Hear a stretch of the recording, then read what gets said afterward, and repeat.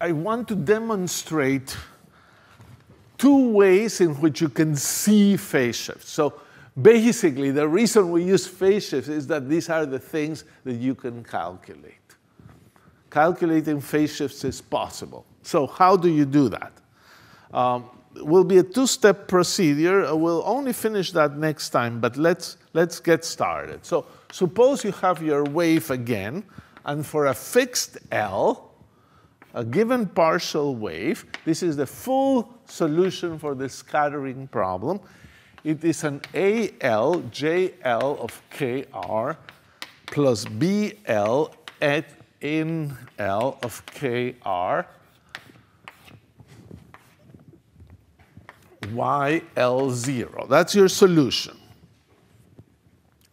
The signal that you got scattering, and you have something non-trivial, is the existence of this term.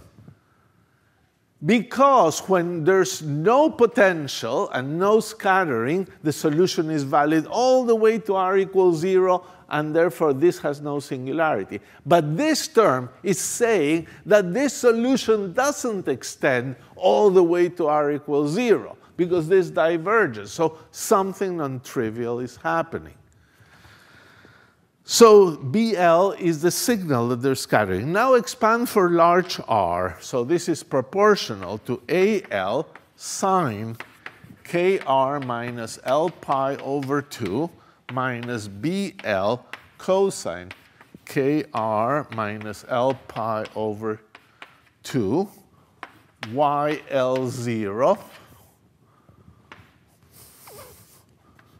1 over KR. It's sim. I'm going to drop all constants very fast. Now, here is my claim.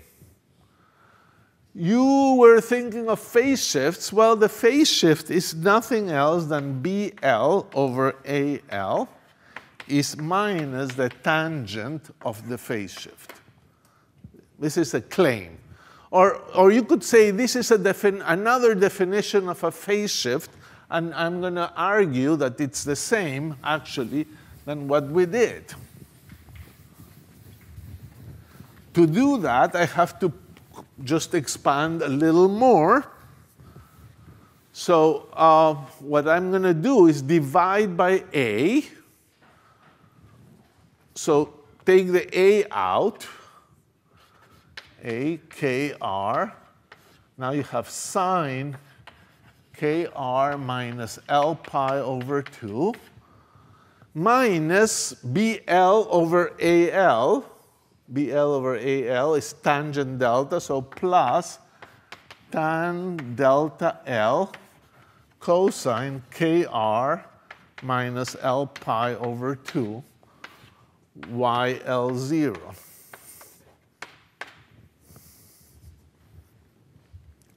And that is proportional to A over KR. Tangent delta L is sine over cosine. So let's put 1 over cosine delta L here.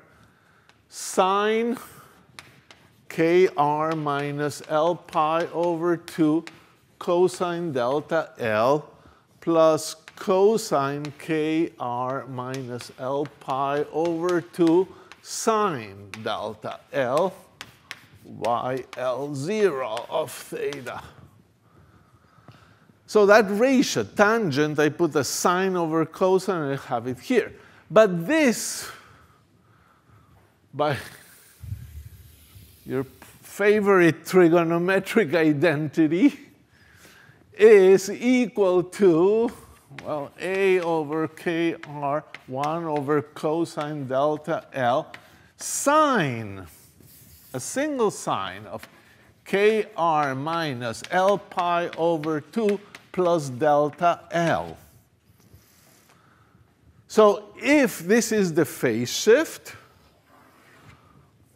the solution looks like this, far away, a sine of KR minus L pi over 2 plus a delta L. That's one way of identifying the phase shift.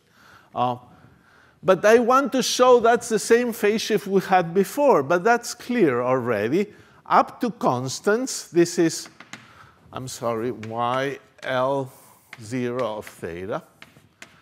And up to constants, this is e to the I k r minus L pi over 2 plus I delta minus e to the I minus I k r minus L pi over 2 minus I delta. And now I drop everything else. And now I multiply or take out this phase, take it out.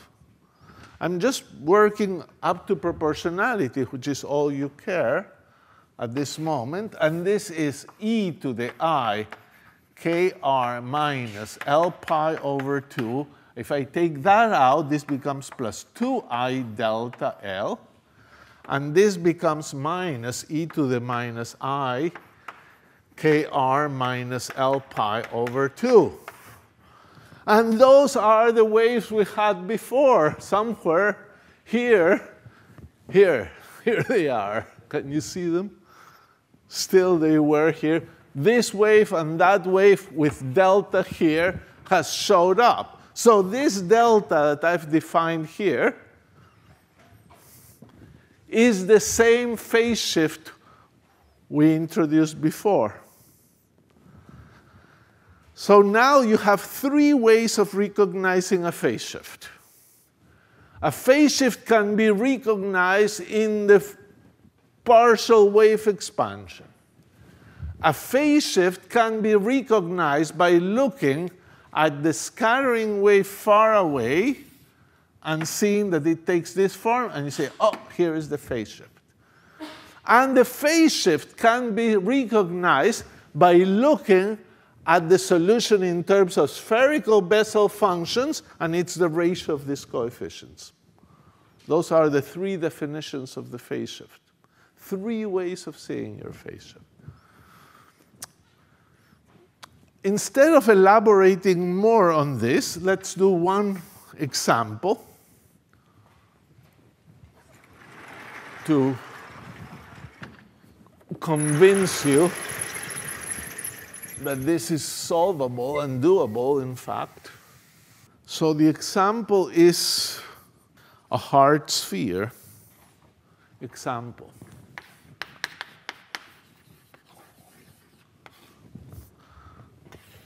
This is the object that you're scattering off.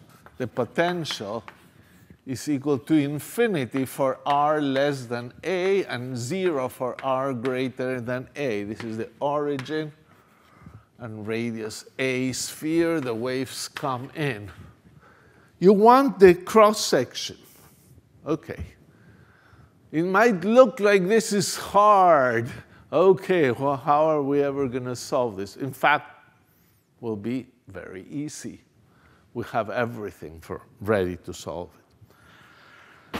So let's remember what we have. Well, there's going to be a radial solution, RL. Remember, RL is UL over R. And that takes the form AL, JL of KR, plus BL, NL of KR. That is the general solution for a radial thing. And therefore, your general solution for your wave function, R of theta, is what we were writing here, except that the superposition of them. So I said, here is how you recognize what is the phase shift for a given partial wave. But we're going to have all the partial waves. So this is going to be the sum over L of these things, AL, JL of KR, plus BL, NL of KR, times PL of theta. I could write YL 0, but that's up to a constant PL. So that's your general solution. And in fact, I didn't even have to write this, because you have there on that blackboard, that's the general solution for the full wave away from the sphere. That's not valid for r less than 0. But this is your full solution for a given partial wave. For all the waves, it's there. OK, so that equation solves the problem. PL of cosine theta, yes, it's really better written like that. Yes, that's more rigorous, yes. OK, so what do we do now? We use somehow you have to use that you have a sphere. We haven't used the sphere yet. So what does the sphere tell you? It tells you that the wave function must vanish on the sphere because it's infinitely hard. It's like an infinite wall. So this wave function should vanish psi at a theta, which is equal to sum over L, AL, JL of KA, plus BL of NL of KA, times PL of cosine theta should be 0.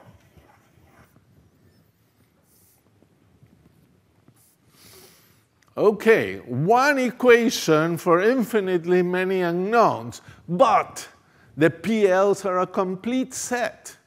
If you expand the function of theta in terms of PLs, you can determine every coefficient. They're linearly independent, the PLs. So if you can think of this is at A, this is just a number. So this is a sum of numbers times PLs must be 0. All the numbers must be 0, because the PLs are independent. Therefore, here,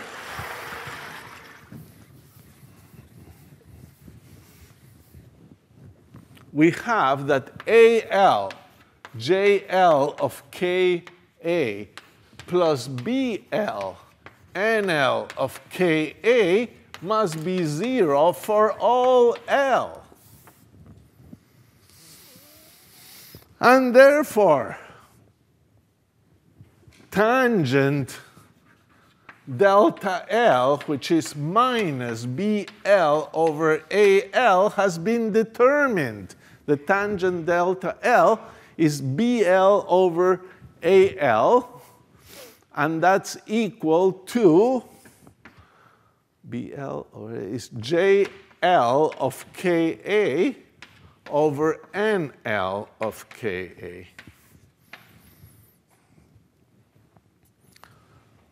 Done. All phase shifts have been computed. The Bessel functions are known.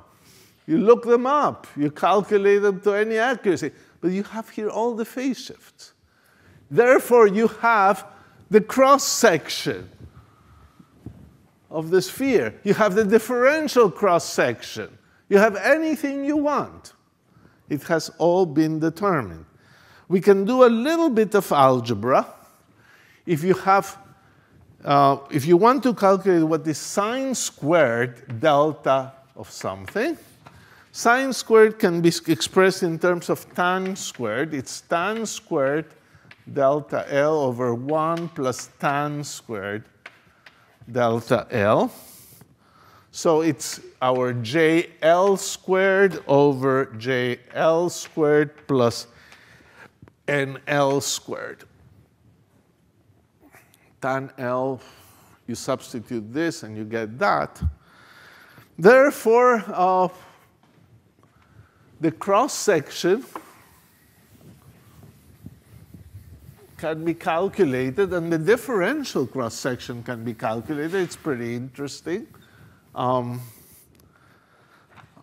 Let's do it here. The cross-section, remember sigma, is 4 pi over k sum over L equals 0 to infinity, 2L plus 1 times this sine squared, so JL of KA squared over JL squared of KA plus NL squared of KA. So that's your full cross-section.